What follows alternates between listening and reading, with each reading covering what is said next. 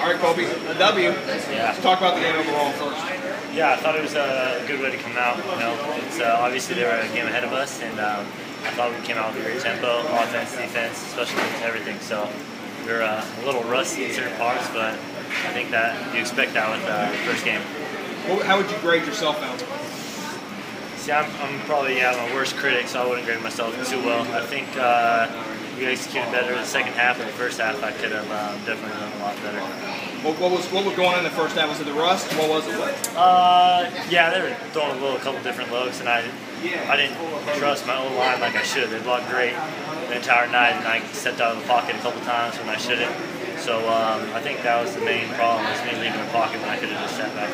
Talk about those freshman running backs. They had a great night. Man, yep.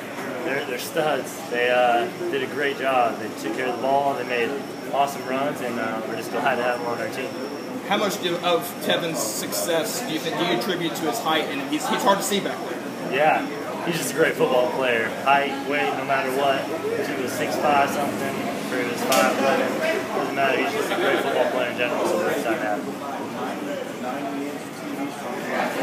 Thanks, Colby.